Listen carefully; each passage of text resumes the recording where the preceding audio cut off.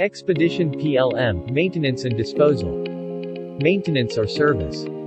Once the product is delivered to customer, it needs regular maintenance. At this stage, service or support is provided to the product, making sure it is up and running.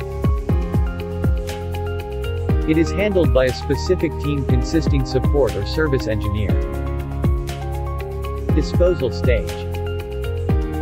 In disposal stage, product gets retired. Also details and requirements specific to the product gets obsoleted.